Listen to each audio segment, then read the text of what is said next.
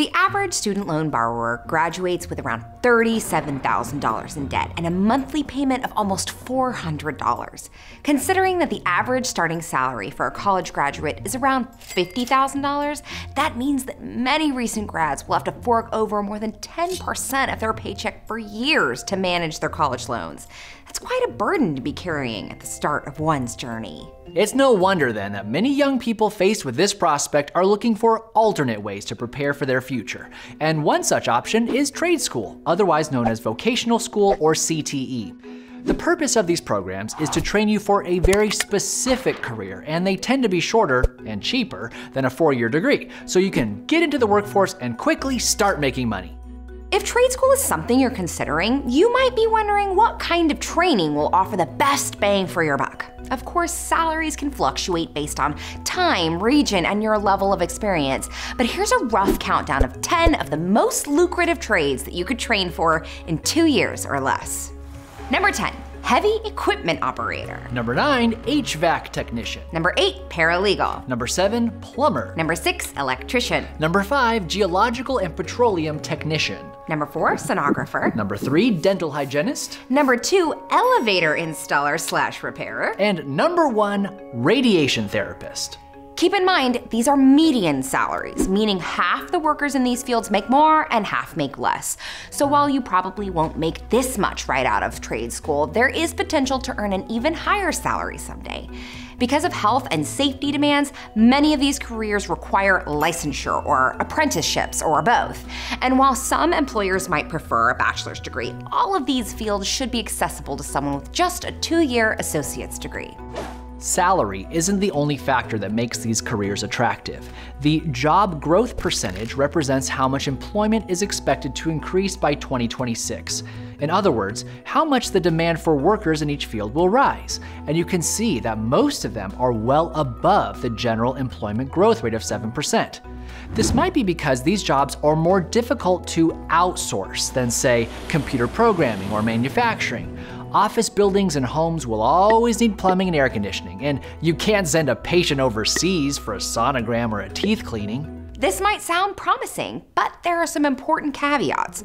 First of all, many trade schools are for profit, so they're incentivized to use aggressive recruiting strategies, including exaggerating their results.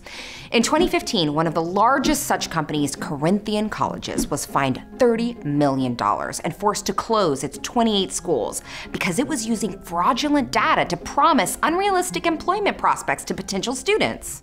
And because these schools often target low-income students whose loans are backed by the federal government, there's no incentive for them to keep tuition low and no consequences for poor results. This has contributed greatly to the national student debt crisis, with over 40% of for-profit college students eventually defaulting on their loans. Even if you find a reputable, affordable vocational school, you should be aware of the trade-off. That training may allow you to make more money right after graduation, but in the long run, a 4-year bachelor's degree will eventually earn a higher salary. This is partly because the modern job market tends to reward flexibility. It's estimated that the average American changes careers between 3 and 7 times in their lifetime.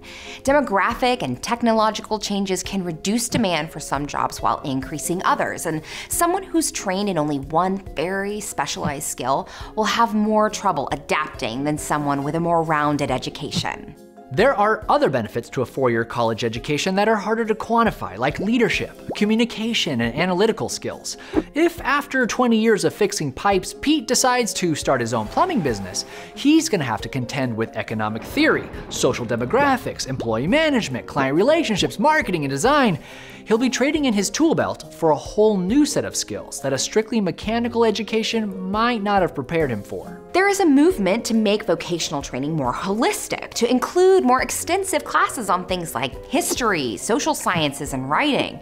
So vocational students not only prepare for a career, but understand how that career fits into the overall economy and how it might change in the future. Unfortunately, many people still see trade school as nothing more than an alternative for people not smart enough to attend 4-year college.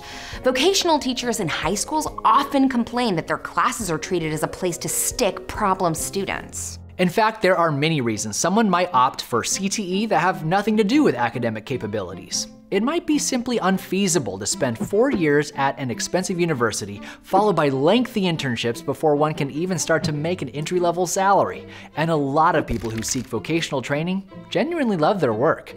Many of the trades on this list report higher than average job satisfaction ratings. Like any education, you should research vocational schools before enrolling and speak directly to graduates about their experience. And ask yourself honestly whether you'd be happy practicing this one trade for the rest of your life. If the answer is no, you should think about supplementing your training with more general academics, perhaps at a local community college, so you'll have the flexibility to shift gears in the future. And that's our 2 cents. Hey guys, PBS Digital Studios wants to hear from you. We do a survey every year that asks about what you're into, your favorite PBS shows, and things you'd like to see more of from PBS Digital Studios. You even get to vote on potential new shows. All of this helps us make more of the stuff you want to see. The survey takes about 10 minutes, and you might win a sweet t-shirt. Link is in the description. Thanks. We'd love to hear your personal stories about your experiences with trade schools or for-profit colleges. Share them with us in the comments.